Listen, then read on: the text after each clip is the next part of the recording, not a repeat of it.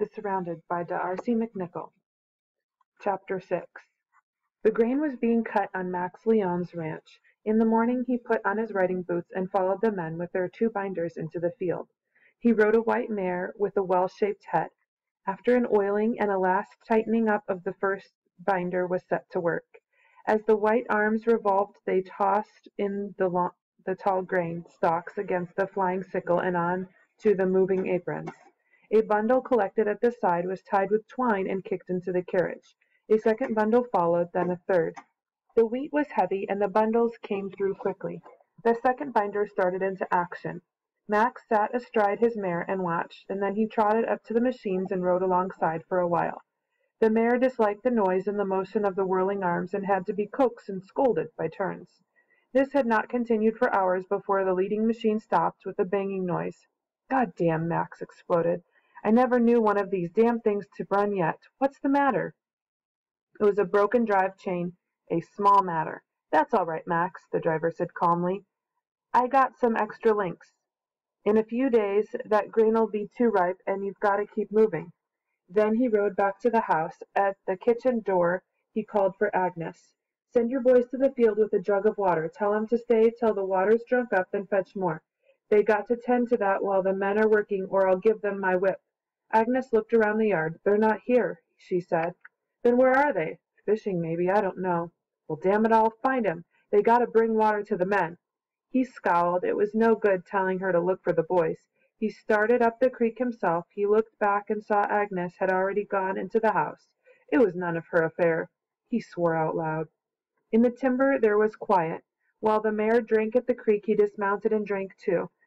Lying on his stomach he followed a trail through the brush. It was some time before he found the boys. They were lying quietly on a pile of driftwood in the center of the stream, waiting for a shy trot to get into position to be speared. They had already brought up several in that way. Our child handled the spear, and the boys watched carefully. They would have to try it later, and they didn't want to blunder and be laughed at. They were too engrossed in this occupation to see or hear anything. Max rode up close before he shouted. The boys were on their feet in a second and ready to run. "Why don't you stay home?" Max called. "You got to carry water to the field. Men are working." "We want to fish." "You fish and run in the woods all summer. Now come and work like men for a few days. It won't hurt you." The boys stood looking at each other. Max had not spoken to our child. "Come on now. You can get behind me on the mare." "That old whitey will buck us off," Narcissus protested. "You're not afraid of that. You're buckaroos." "We don't want to go back," Mike cried. "Arciel's got to come too," he added. "Our child can stay and be a buck Indian. You two come and learn something. You'll get good pay. Jump up behind me now." The offer attracted them. There was pay, and they could ride the white mare. If they had tried that without permission, they'd have their necks broke. They stood there debating. Then our child spoke. "Yes, you two, go and help. The fish will stay in the creek." He did not look up to see how his words would be received, but Max gave him a quick, inquiring glance.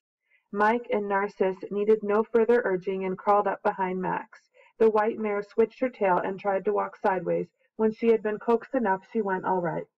"Make her run!" Mike cried, and at the same time kicked her with his heels. The mare turned back her ears and started through the woods in a gallop. "You little devils, keep your feet still." When they had disappeared along the trees, our child got to his feet. For a moment he looked indecisive, then he started down the trail. He expected contempt from Max. He was accustomed to it. But since he had come home, this time it bit into him as it had never before. Max was stupid if he could not see better, if he did not understand. That afternoon one of the binders broke down again, and Max had to go for repairs. It was in a range. "Pshaw, that's all right." George Moser tried to calm him. "You always have a few stops when you start harvesting. Things will run smooth now, you see."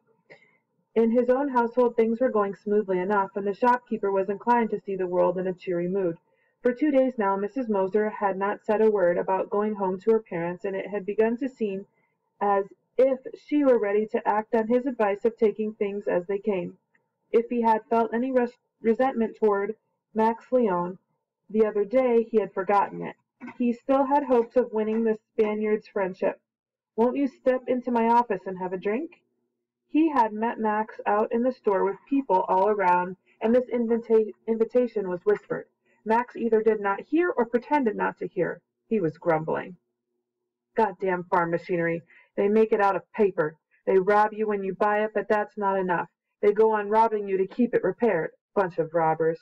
When you run cattle all you need is a horse, only you must also have as much sense as the horse. Pshaw! That's all right. Things will run smoothly now." Mr. Moser repeated his consoling observation, but the invitation to have a drink he did not repeat. After all, a man had to have some pride. The second binder was making its round of the field.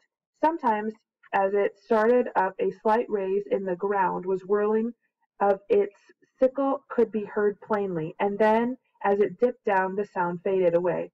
Max stopped his car in the lane and walked across the field with his repair parts. He glanced shrewdly at the width of the cut and estimated how long the second binder had been idle while the men talked.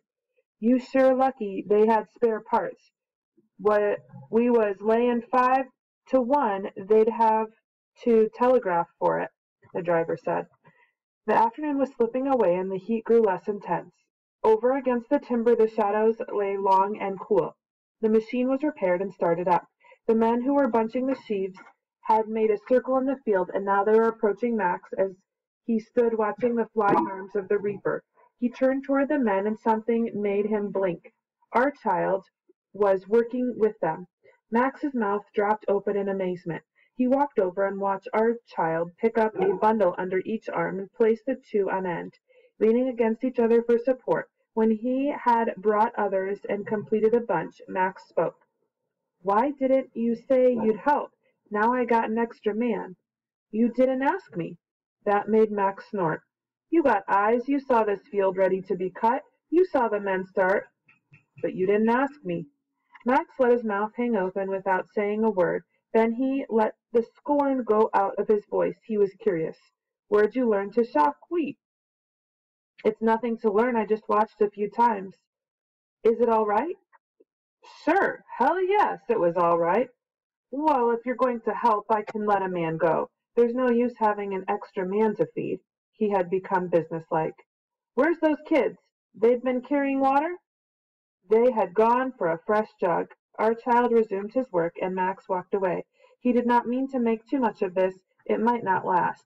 He went to his car standing in the lane. Suddenly he began to laugh. "Hell, I didn't ask him. What do you know about that?" "Have you got a good supper?" he asked Agnes. "The men are working hard, and you want to feed them good." He looked into her pots on the stove to see what was cooking. "You must keep it clean around here," he ended. Agnes went about noiselessly in her moccasined feet and paid no attention to Max. Little Annie sat in the doorway nursing a stick of wood wrapped in an old shawl. From the house Max walked to the creek, and he seemed full of thought. There was a fall of 3 or 4 feet over a ledge of rock. He had often planned to lay a dam there and build a small gristmill. The steam ran more than enough water for the power needed. Economies had not bothered him when he raised cattle, but as an old age came upon him and he began to look backward, he realized some of the opportunities that had been missed. Much had been wasted, much destroyed, and men would have been richer if they had been satisfied with less. He was this water, unused. An old-time cattle grower would have snorted at the idea of such prudent husbandry, but a change was coming over the world. Such things would be thought of in future. New management was necessary. Perhaps he had a mental picture of a young man going about and changing things according to the new order. New ideas and fresh strength were necessary. It was too bad that these acres lay idle, that this water was unused. When he returned to the house, the men were coming in from the field. They had separated the horses from the 2 binders, and each man rode a horse. Even Mike and Narcissus had a horse apiece. The tug chains jingled softly, and someone was whistling a tune. The sun had set in its usual brilliance. That, too, was something unused, rarely seen.